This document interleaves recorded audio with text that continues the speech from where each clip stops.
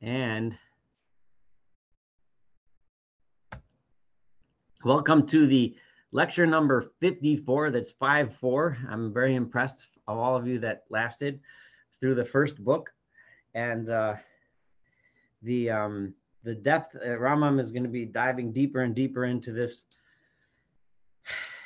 this discussion of the proofs. Remember, he ended the last book by bringing the proofs that the religious scholars of his day, the Islamic scholars, the Mutakalimun, used to prove the three most important philosophical principles: that number one, that God is one; number two, that God is not corporeal; and number three, that there was a creation and a creator, right? So those were the three facts. Now, Rambam is going to tell us the Aristotle's view, or what would correspond, what we would call today the scientific view, right? So a few words. So we're going to start book 2. So we're in volume 2 in the bluish, greenish, I don't know what color this is, one. It's and of the Pints version. I'm going to start. We're going to do the introduction. And I'll always have the Hebrew kapach in front of me as well, because he has really great notes. And sometimes his translation is better, and sometimes the English translation is better. But anyway, there's a few remarkable things that I want to point out before we even begin.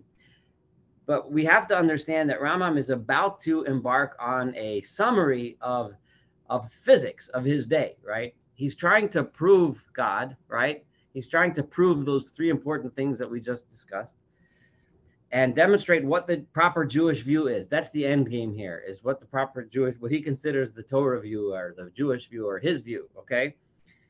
And before he does that, he brings other religions, and then he brings science. Now, he doesn't use the term science. Remember, Rambam used two terms called physics and metaphysics, which he called Maaseh Bereshit and Maaseh Merkava. Maaseh Bereshit in Rambam's mind means physics, and Maaseh Merkava is metaphysics. And that corresponds to Aristotle's terms as well.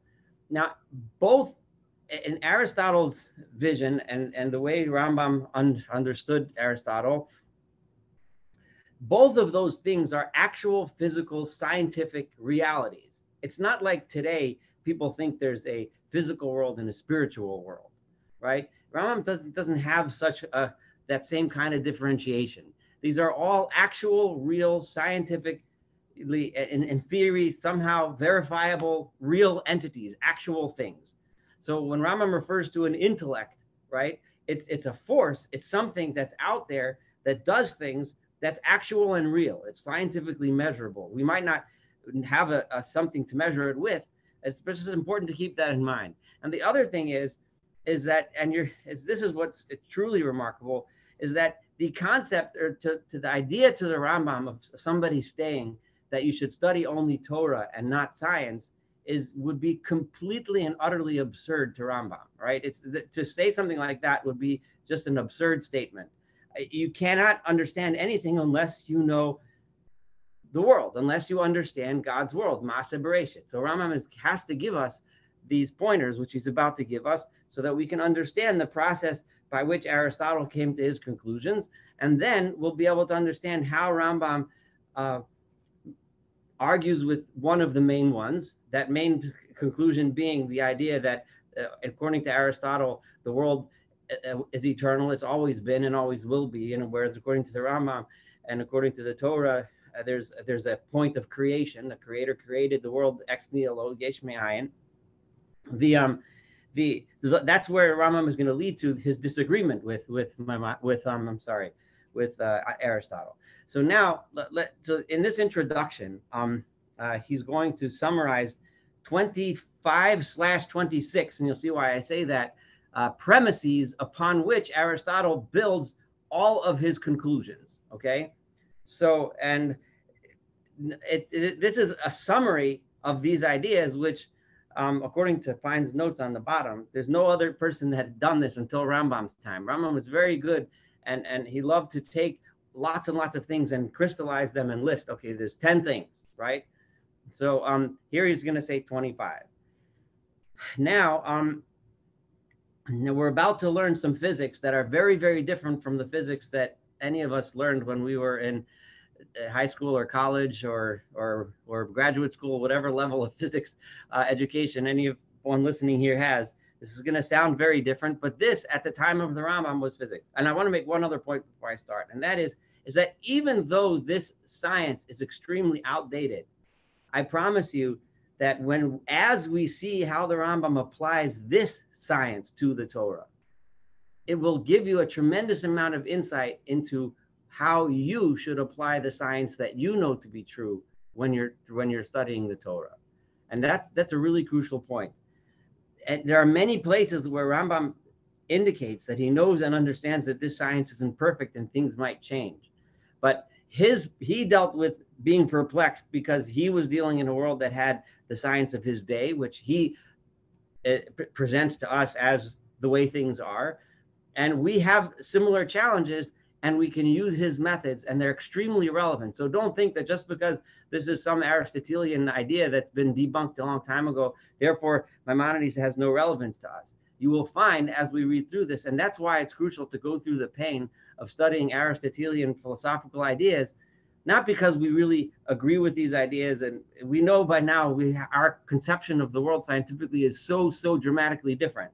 But that's not the point. The point is we need to see how Rambam dealt with this so that we can understand how we can deal with what we have in front of us today. I think that's a crucial point. Now that I made that point, we're going to go into this book, and I took some time to summarize each one of these premises that we're about to study in modern English terms that we can understand, to try to simplify this.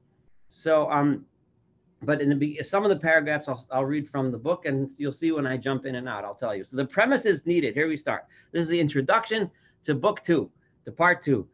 The premises needed for establishing the existence. Can everyone hear me okay? Okay, because my microphone was a little farther away than usual. Yeah. The premises needed for establishing the existence of the deity, may he be exalted. That's number 1, right? In other words, that there is a creator. And for the demonstration that he is neither a body nor a force in a body, right? And you'll understand as we go through Rambam why he said that, neither a body nor a force within a body.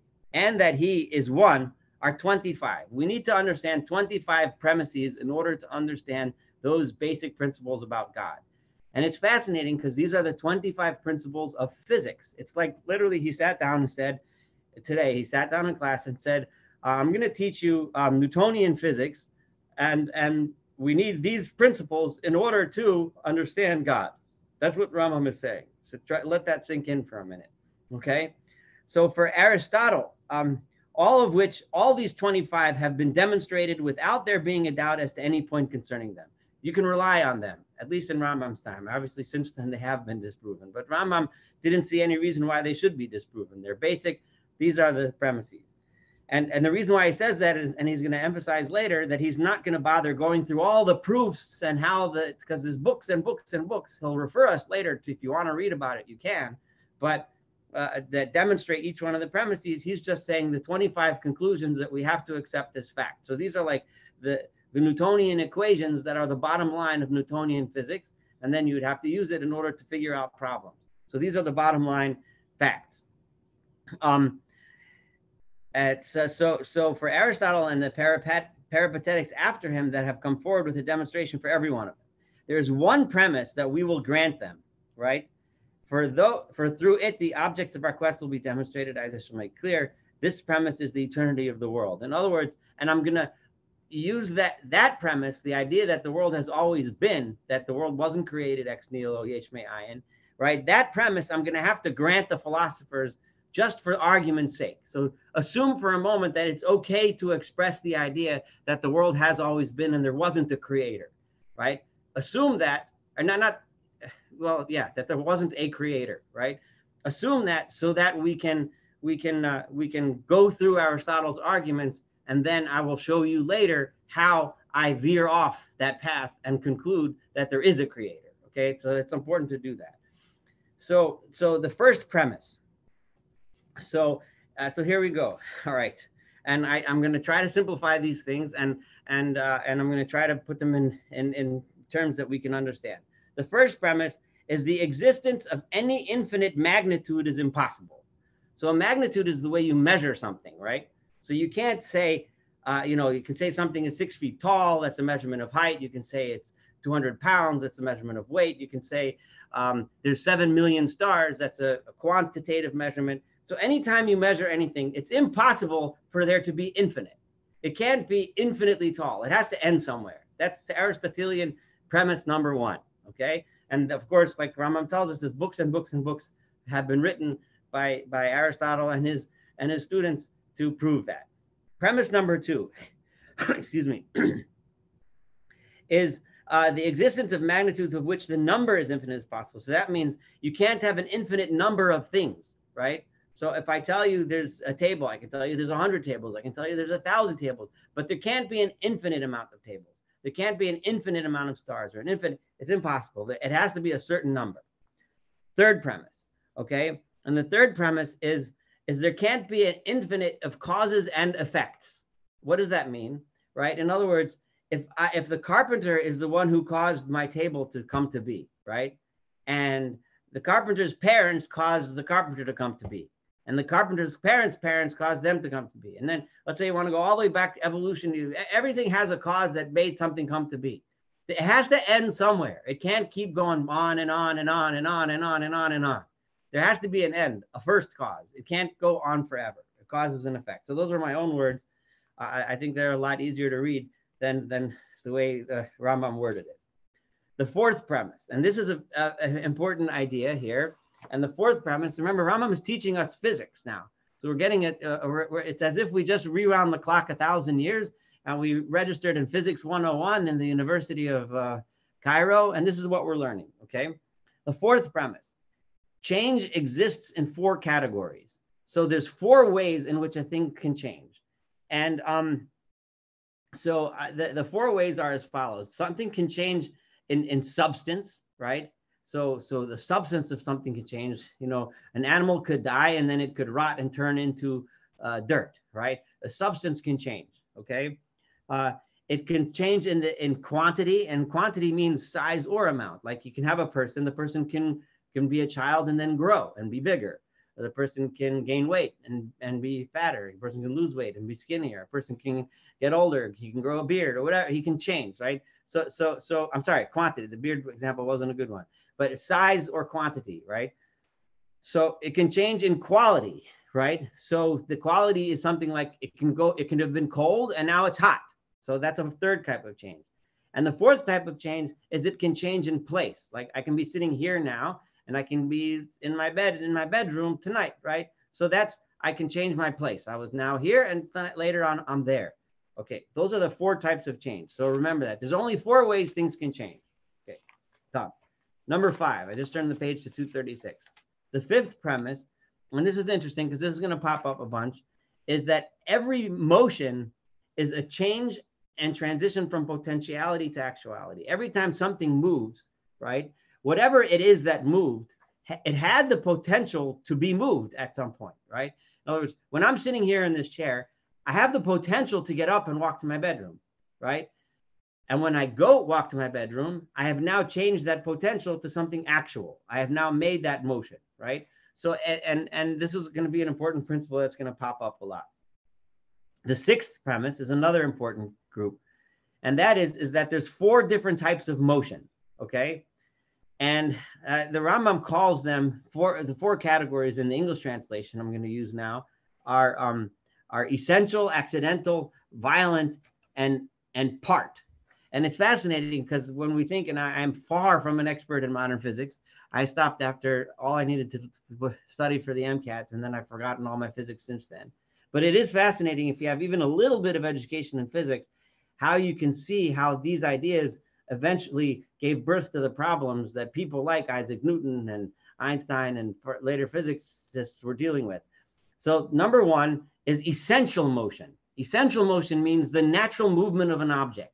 So the example of that would be a stone falling, right, to the ground, right? That's the natural motion of the stone. Okay, before you know about the force of gravity, you think that they were thought of that as an essential motion. It's just a natural motion that it does. That's what it does. The second type of motion is what Rambam calls accidental or mikra. In other words, it happened to something. So you have a rock, right? And I picked up the rock and I moved it from here to there, right? So I made it move, or someone made it move, or an animal comes by and pushes something or whatever, but something made an object move from here to there. And then there's what he calls violent motion. Violent motion is against natural motion. And that would be if I take a rock and I pick it up, right? So its natural motion is to go down, but I lifted it and I pushed it up. That's violent motion. That's where a force takes something and pushes it in the wrong direction, so to speak. And then the fourth one is what the Rambam calls a part motion, excuse me, a partial motion, which is something that would give the idea to relative motion. And his example is of an item on a ship. So if we look at a ship and we see it moving on the water from here to there, right? So everything that's on the ship is also in motion. It's all moving, right? But now, if I take out my binoculars and I look at the ship and I see that on the ship, there's a sailor who's taking a box from one side of the ship and carrying it to the other side, right? So that is nowadays we might use the term a relative motion because it was moving already, but now it's moving in relation to the ship that's also moving. And that's called what he calls part motion. So that is number 6. I'm sorry, you guys, I know you thought you were coming to a Torah class and you're in a physics class, but that's just the way it goes. And like I explained in the beginning, in the Rambam, there is that difference didn't exist. This is knowledge. This is truth. You need to learn it. So here goes. Number 7, and that is that anything that's changeable is divisible. So what does that mean? So Rav Kapach and explains this nicely in Hebrew. He explains that the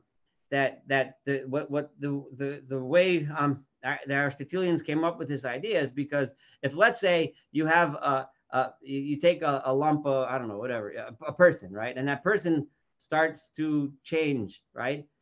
It's a gradual change. So part of the body changes. Like, let's say you heat up, so it starts on the outside, then it gets deeper and deeper, or you take an item and it starts to change in color, it starts to get cold, right? It starts somewhere and then it moves in or moves out or moves from top to bottom or right to left or whatever, right? So that means already that one part of it is changing before the other part. So it's obviously divisible. So anything that can change is divisible. You can already hear where this is going because this is a physics principle, right? And you can hear how when Rambam is going to talk to us about God, how if God cannot change and is not divisible, right? Because he cannot change, it's impossible for him to be divisible. That's just a little sliver. So you're understanding a little how we're going to jump from these physics ideas to ideas about God. Okay. Number 8 is the idea that any motion that's accidental. Remember, there were 4 categories of motion, right? There was one motion that's essential, that's part and parcel of the thing, like the falling rock. And then there was what Rambam called accidental motion, which refers to when I pick up a rock and bring it from this room to that room. So that's accidental motion. Well, if any accidental motion, it has to end at some point. It can't go on forever, right? This is similar to the idea that the Rambam said you can't have anything that's infinite. Because if I pick up a rock from here and then I bring it there, then I bring it there, then I bring it there, at some point it stops and I put it down, right? There has to be an end, right? And that end is when the person or force or thing or whatever it is that's making it move stops, right? The 9th principle, that's number 8. Number 9 is that whoever it is or whatever it is that's doing the moving is also moving, right? So if I am moving the rock, I have to be moving, right? If the wind is blowing a leaf in the wind is moving too, right? It's impossible to conceive of the force that's making the movement make something move without moving itself. That's another principle of Aristotelian physics. Number 10, any quality, okay, this is, it took me a few minutes to understand this, right? Either exists, anything, if you look at someone's body or something that you see in front of you, whether a table, a desk, whatever it is, if it exists, right, any quality of it, it's red, it's hard, it has a certain shape, right? That quality exists because of the body that it exists in, right? If you say it's hard, It's only hard because the table is hard, right? The table has, it wouldn't make sense to, if there was no table, to say that it was hard, right? It's only hard because there's a table that's hard, right? So every quality exists due to the body, or it is the force that makes the body exist. And now here's where, well, actually, we're going to come back to this one a little bit more later when we talk about matter and form, which is the final one of the 25, which is real important.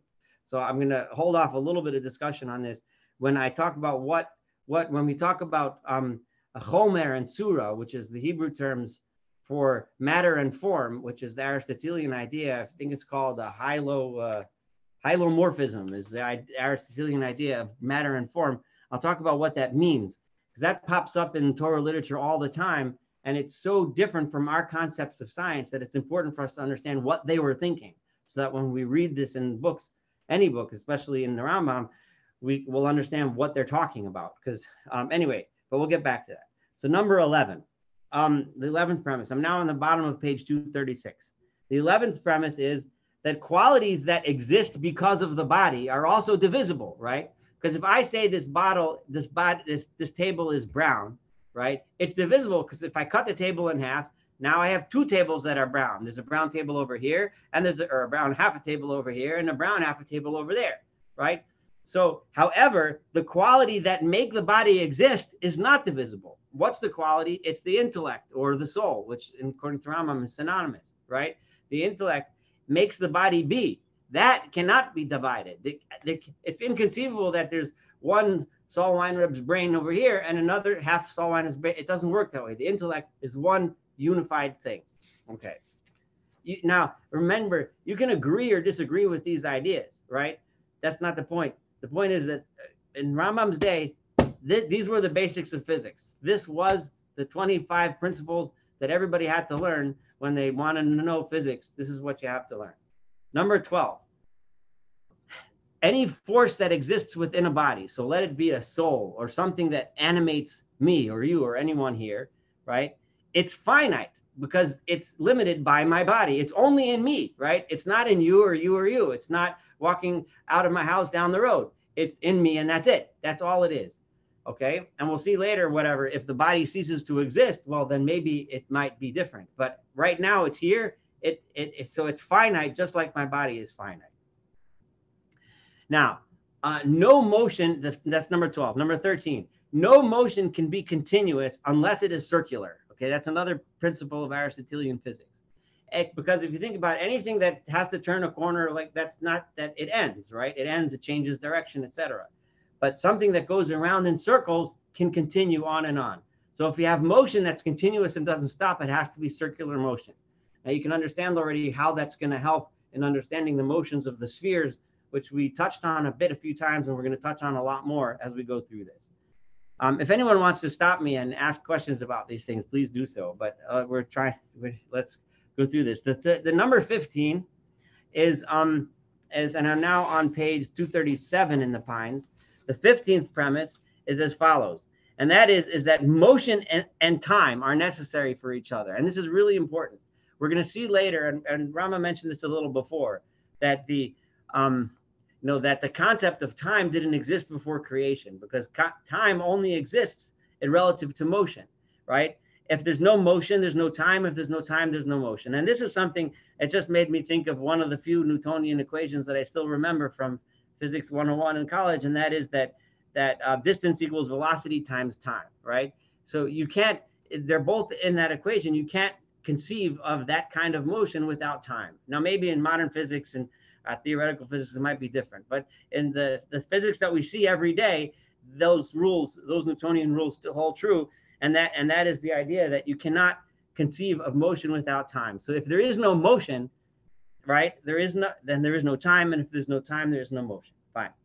That's number 15. Number 16, the 16th Aristotelian idea.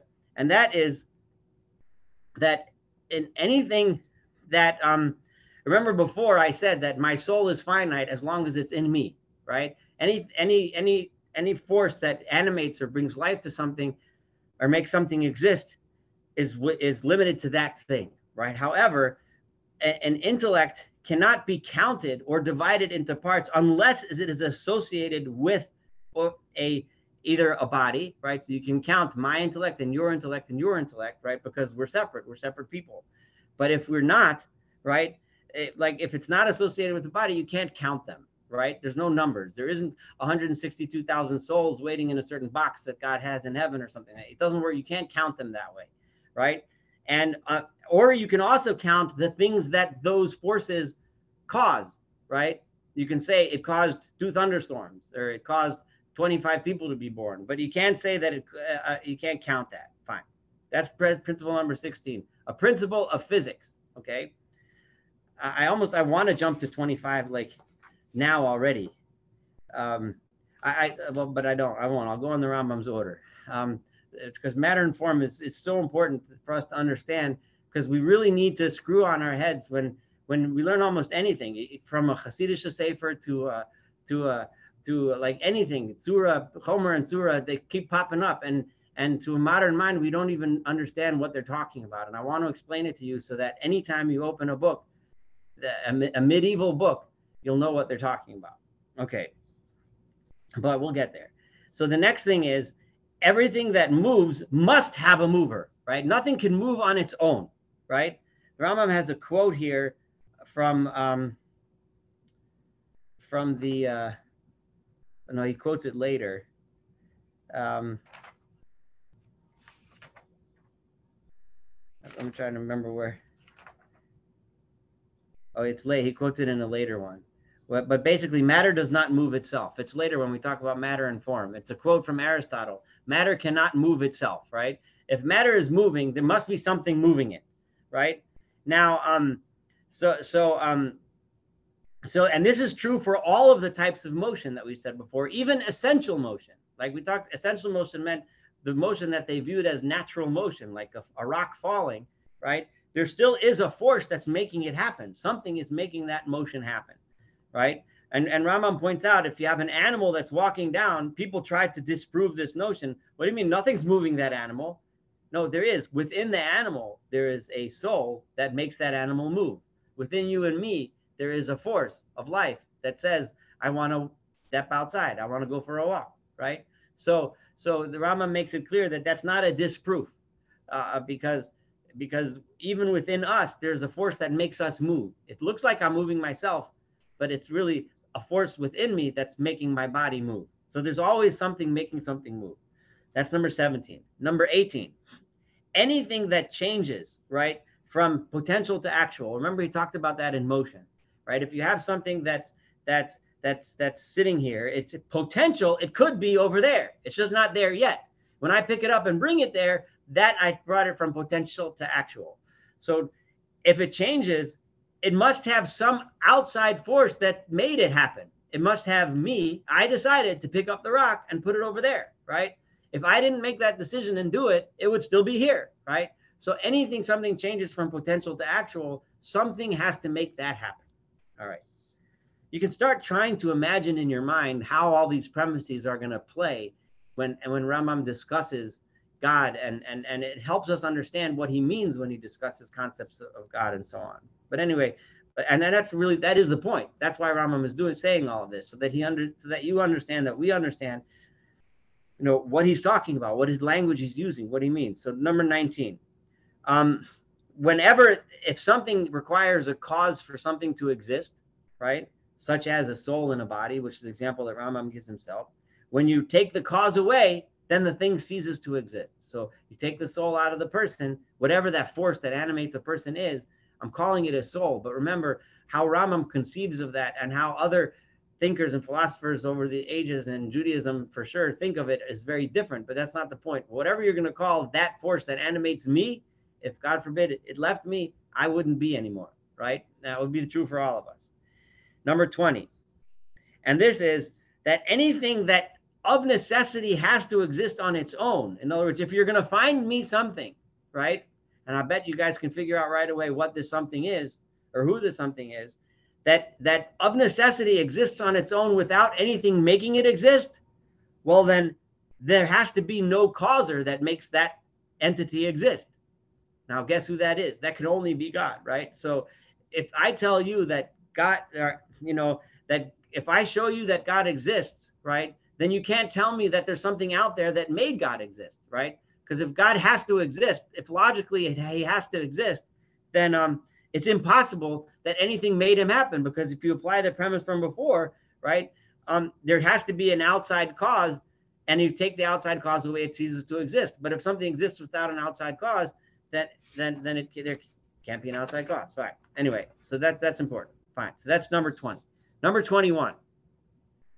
If something is made, and I'm now on page 238, and if you see that I'm using very different language than Rambam, that's because I'm trying to make it translatable in our century. So, can I ask a quick question? Sorry? This last proposition, where you said, well, God is the obvious, the 20th premise, is there anything other than God that can possibly relate to this 20th? I mean, in theory, you might come up with something, but in the actual world, no. Okay. There is nothing else that has to exist, right? That there has to be, right? And there is nothing else that has no cause causing it, right? And that's the basic Aristotelian idea, which Rambam absolutely subscribes to, and that is that God is the prime mover. He's the one that makes the whole thing go around, right? Now, 21, if something is made of more than two things, like if you find me something and you say, that's made out of, I don't know, whatever. If I just had pasta and mushrooms, that's made out of pasta and mushrooms. Okay. So you can't, and so it has to be, right? The cause of the pasta and mushrooms are because pasta got together with mushrooms, right? And I mished them together and I cooked them and I ate them, right? But in other words, the cause of that's existence. So if anything that you can describe with two descriptors and say, so if you're going to say, if I asked you, and this is crucial because we learned this together in depth, the idea of Rambam's idea that you cannot give attributes to God. If you told me, describe God to me, and you said, oh, well, he's got 13 attributes. He's good, he's kind, he's empathetic, he's patient. Whoops, you just committed a major Maimonidean sin, right? Because you're describing that God has this character and this character, and you put all those together and you get God. Whoa, big problem, red flag, right? Because you just said all of these components make up God, but that can't be, right? Because that means that if you pull those components apart, you don't have God anymore. That's a logical impossibility. And this is fascinating because it's based on principles of modern, and I say modern physics, I mean in Rambam's day, it's impossible to describe God with attributes. He just used a scientific principle to explain that. So as we go through this, you'll understand how profound some of these things are, that he's using science to explain these ideas. That's number 21. Number 22, I know I jumped the gun a little bit because Rambam here is just laying out the principles and he's not telling us how he's going to use those principles later. That we're going to get to, but I can't help myself if I jump ahead a little bit because I want to give you a little flavor of why he's doing this, because otherwise it would be really dry. All right, but anyway, number 22, every single physical thing in the universe is made of parts.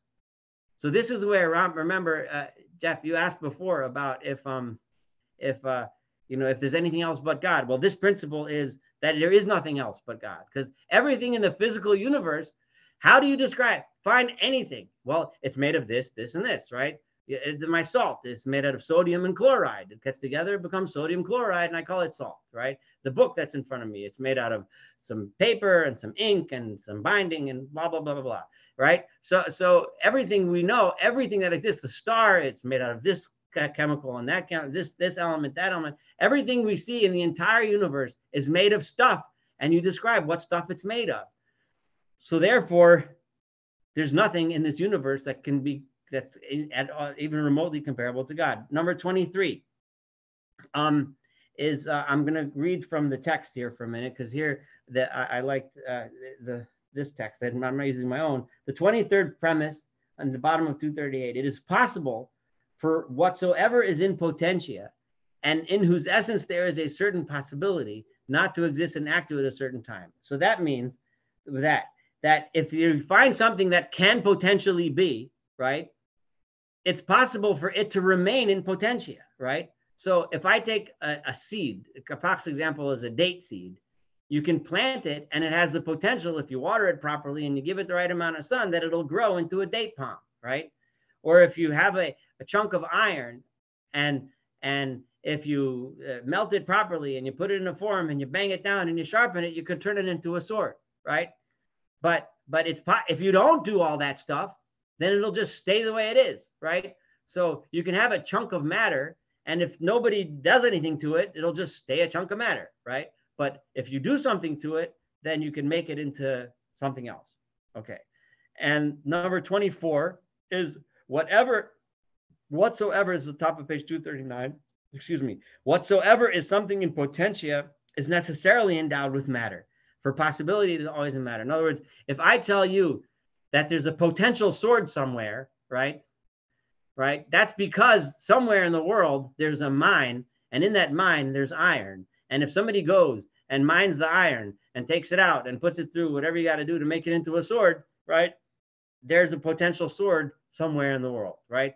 But I can't tell you there's a potential sword if there's no matter in the entire universe with which to make a sword. In other words, it doesn't just come from poof, right?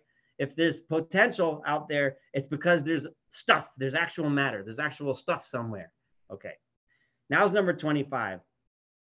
And this I'm going to explain in my own words, and that's the idea of matter and form. Now, what is matter and form? So matter, I think we understand what matter. Matter is stuff, right? Now, today, you and I hopefully remember, the periodic table of the elements. So we have at least a basic idea, right? But so we know all matter is made up of elements, right? Now, obviously, they had a different understanding. They also had elements, which we learned earlier: earth, fire, water, and wind. But the idea is that but that's matter. So everything is made of stuff. What form is the thing or the force that makes the matter assemble into the shape that it's in. Okay, so it's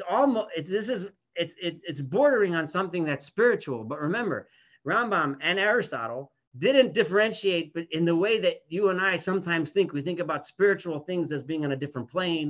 That's not the way that everything is scientific. Everything has laws and rules, and we can understand it. And you have to think that way. So there's a force that turns me into me, right? That makes the Saul Weinreb form and makes me, right? That force, whatever it is, that's tsura, that's form. Okay.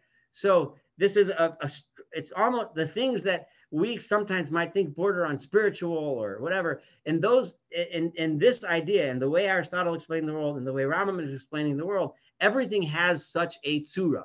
There is a tsura, there is a force that makes the table a table, right? What gives wood the qualities that make wood wood? It's the tsura of wood. It's this force that makes wood have woodness to it, and so on and so forth. So keep that in mind whenever you learn from someone who's writing in medieval times. So up to somewhere, I don't know, in the Sfarim, it's somewhere in the 20th century that a lot of the writers of Sfarim got this idea. But in secular world, it's a little earlier than that, right? But when you see Chomer and Tsura, understand what it means. Okay, Chomer means the stuff, right? And Tsura means that whatever it is that causes that stuff to assemble into the shape and form that we see with our eyes, with the functions and abilities that it has. So now that we said this, so now you can understand, going back before, when the Rambam talked about every item that goes from potential to actual, right? There's something that's making it happen. What is that something? That something is the tsura, right? The tsura, the form, the force that forms it into that. Now, those forces could be a combination of all kinds of forces in the world. And Rambam is going to explain how the motions of the spheres and the planets, and they all mix, and how the natural tendency for fire to go up and matter and soil to go down, it's that they all mix and get mixed in such a way that gives tsura to the objects, okay? Which is a scientific principle. So now that we got this, now I'm going to go back to, so those are the 25 premises. And he's about to talk about number 26. Because number 26 is the big controversial one. And this is the famous place where Rambam, as much as he loved Aristotle, there was one thing that he disagreed on. And that's like one of the most important parts of this entire book. And that is the eternity of the world. So we're going to be talking about that a lot for a while, but here goes. So just a tiny little intro. So the Rambam says, and I'm reading on 239 from the Pines English translation, okay? Of the 25 premises that I have put before you in the form of a preface, some are easy, some become manifest with little reflection. Anyone, you and I, we might not be metaphysicists or physicists, but you can figure them out, right? Like what I told you about motion and time. That makes sense to us, right? You can figure that out. It's pretty basic. Others require a number of demonstrations and premises leading up to them. Others, there's books written on. However, all of them have been given, trust me, they have been given demonstrations as to which no doubt is possible. I'm telling you, these are proven, right? There's no reason you can question these ideas. Trust me, you can. With regard to some of them, you can look in the book of Acroasis and its commentaries. You can look in the book of Metaphysics and its commentary. There's books and books on the books. Just go and look at the book of Acroasis is referring to what's nowadays. If you go online, you can look for Aristotle's book, which is titled Physics. That would be the book he's referring to. Okay. I've already made it known to you. And remember, you here is the guy he's writing this sefer for, his student. Remember, all the way back in the beginning, he had a student he's writing this book to. That the purpose of this treatise is not to transcribe the books of philosophy. I'm not sitting here and writing you a whole library of philosophy books to back up all these ideas and to explain the most remote of the premises, but to mention the proximate ones that are required for our purpose. Sorry if I'm paraphrasing a little bit. However, I shall add to the premises mentioned one more that affirms as necessary the eternity of the world. Aristotle really has a number 26, and that is, he says that the world has always been. The world is eternal. It has always been and always will be, right? So what we see is what we get, and it's what if you walk back 10 million years, you would have seen the same thing, okay? So Aristotle deemed it to be correct and the most fitting to be believed. We shall grant him this premise by way of a hypothesis in order that the clarification of that which we intended to make clear should be achieved. I'm going to accept it for argument's sake as we go through the further discussions, his idea that the world is eternal, right? This premise, which among them is the 26th, which is the 26th out of the 25 that I mentioned, that time and movement are eternal, perpetual, existing in actu. In other words, they're not potential, but all this motion that we see is the same motion that's going to keep on going, and it's the same motion that always been going. Hence, it follows of necessity, in his opinion, that there is a body moving with an eternal movement. And this is the fifth body, right? And in other words, if it's always moving, then there is something that's always moving it, right? Remember, we said that rule. The premise was that anything that moves must have something moving it, right? For this reason, he says that heaven is not subject to generation and corruption. That's why what Aristotle calls the fifth body, right, which is the God, the deity, right, the one that's moving it all, right, can't be something that changes because it's always going the same. Not like everything else in the world that has to stop at some point, right? But the God is always going round and round and round, right? Because remember, round is the continuous motion, which is why when you look up at the sky in their mind, everything's always going round, right? For according to him, movement is not subject to generation and corruption. For he says that every movement is necessarily preceded by another movement, either of the same species or of another species. And that what is thought with regard to living beings, that their local movement is not preceded by another, is not correct, right? For the cause of their movement after rest goes back finally to things calling for this local movement. Wait, I'm sorry. I skipped. No, I didn't skip anything. I apologize. These things being either an alteration of temperament necessitating the desire to seek, but I'm going to skip a little bit here. Accordingly, any one of these three factors sets the living being in motion, and every one of them is necessitated by other movements. So, you know, when a person moves, and I mentioned this before, that people argue about, you know, what do you mean everything needs something else to make it move? What about a person who moves? Well, no, a person moves because something within him decides, I'm hungry, I'm going to go eat, or there's a lion chasing me, I need to run, right? So something makes you do something, but it's inside you, there's something that makes that happen. So similarly, he says that in the case of everything that comes about in time, the possibility of its coming about precedes in time its coming about. So So from this, there follow necessarily several points liable to validate his premise. So according to this premise, a finite moving object moves upon a finite distance an infinite number of times, going back over the same distance in a circle. So you have an object, which we said can't be infinite. It has to be a certain amount. It can't be infinitely large, which moves a certain amount of distance, because we said that nothing, but it does it over and over and over again. It just keeps going round and round and round and round. Now, this is impossible except in circular movement, as is demonstrated in the 13th of the premise. So now, this is the premise, and I'm reading the second paragraph, and this is going to end this chapter and today's lecture. This is the premise that Aristotle constantly wishes to establish as true. He's constantly pushing for the eternity of the world. And this is obviously the big thing that bothers Rambam. We get to, I think it's chapter 13, where he just says, even though you can argue with Aristotle back and forth, and I can prove, and he can prove, and they can prove, and we all can sit and argue, the Rambam says, it's not true. I know Aristotle is wrong, because nothing would make sense. Like the whole purpose of the world just wouldn't make sense if everything just kept on going, if it was eternal. There had to have been a creation that created everything with a reason. And when the Rambam says that, he says it with such a power of passion. I'm giving you again, I'm making spoilers, right? But it's like I can scientifically accept that maybe he's right, but I can't accept that he's right, because the whole world would have no purpose if that was the case, is essentially what Rambam was going to eventually argue. In other words, he's going to demonstrate a very rational and scientifically valid, and when I say scientifically valid, I mean according to Rambam and his science approach, that demonstrates that it doesn't have to be eternal, right? But then he'll admit that I don't know if I'm right or he's right, but I know I'm right because of what I just said, because it has to be, right? And we'll get there, right? Because he says the entire Torah would make no sense otherwise, right? Like, why should we be good? Why should we do anything? It just wouldn't make any sense. So the premise in question is rather, in his opinion, the most fitting and the most probable. No, I'm sorry. Now to me, I skipped a sentence that's important. The second sentence in the second paragraph on 240. To me, it seems that he does not affirm categorically that the arguments he puts forward in favor constitutes a demonstration. This is amazing.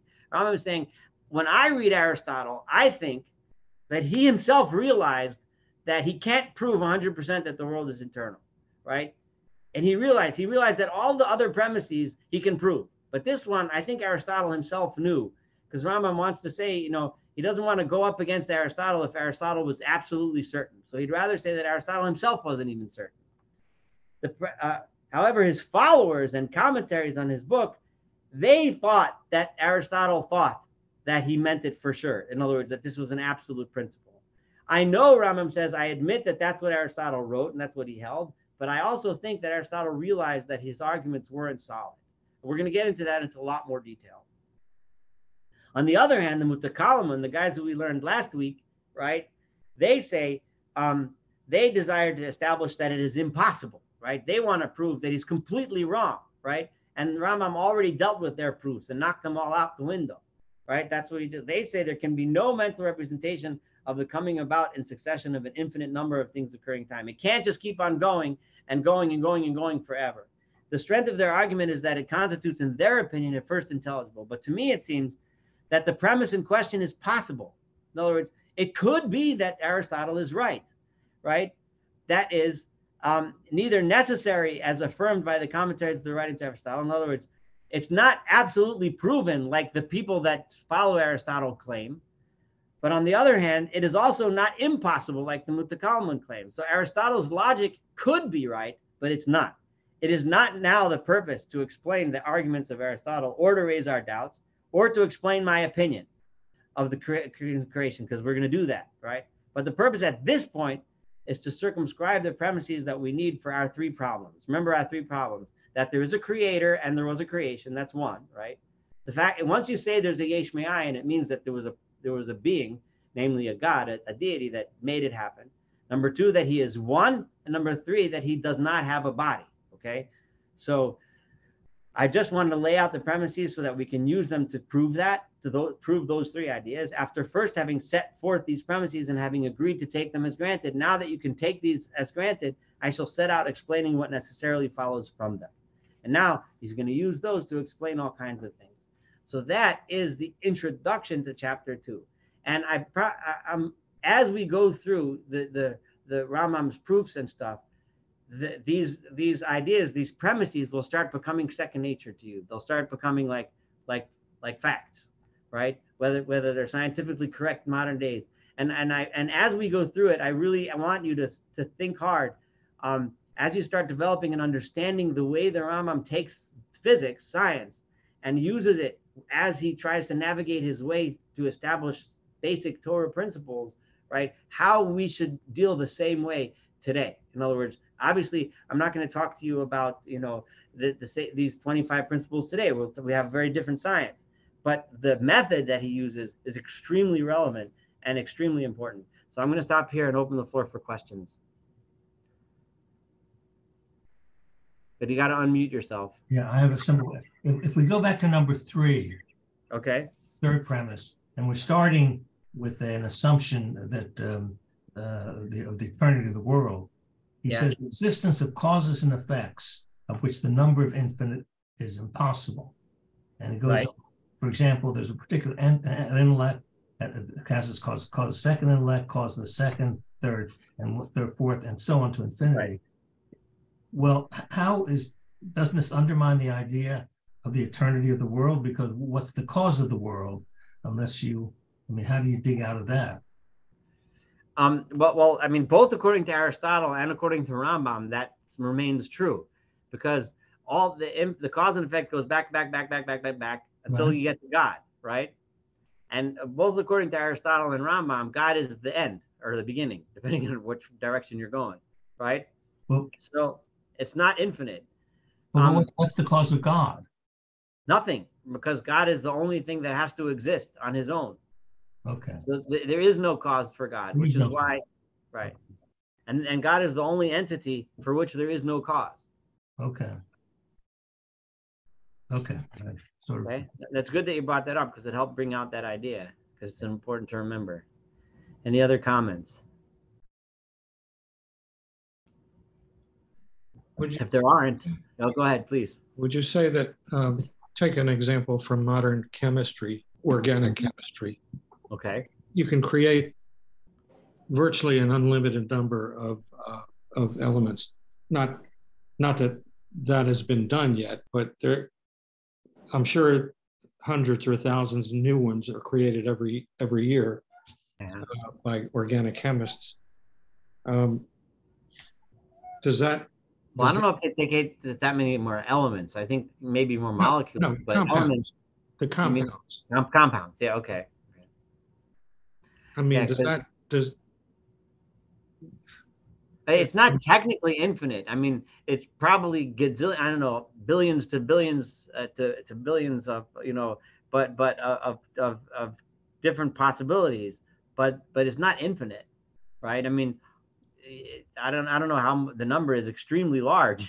You can just add another carbon onto the end of a polymer and create a new element. So basically, it's just like. Well, at some point you'll run out of carbons in the world and the universe, right? I don't know how many carbon molecules there is in the entire universe. Yeah.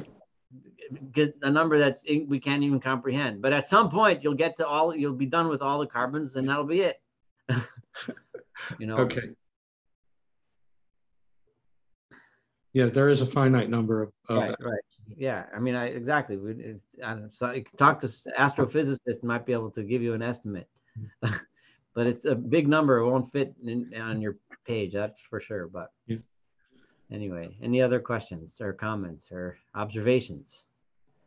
Is that the entire second volume? Is the entire volume we're looking at a derivative of these 25 principles, or do we get to other topics in here? Oh, Rambam in his usual way bounces around, as you know, right? He does that all the time.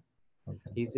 He deliberately does that, As soon as he gets to something will get really juicy, and then all of a sudden he'll say it in a cryptic, esoteric way, and then all of a sudden he'll jump on to another side. It's as we've seen until now, Okay. But remember these things. It seems. It might seem a little difficult now, but it won't. You'll see as we go through it. You'll start seeing how he thinks, and you'll start learning, how he would apply any knowledge to, and how he would reconcile differences that seem to happen when you start learning the Torah, right? And that's really what the purpose of this book is. Rambam was dealing with, this was his physics, right? And he was trying to figure out how this meshes, how this jives with Torah. And to him, it's not considered a conflict. The truth needs to be one unified thing. It all has to make sense together. And that's what he's trying to do here. And he's going to teach us how to do it. And you'll see, if you stick with it, it'll work. You'll get it. Okay? All right. Great class. All right. Thank you. Have a wonderful evening, everybody. Looking forward to next week. Bye.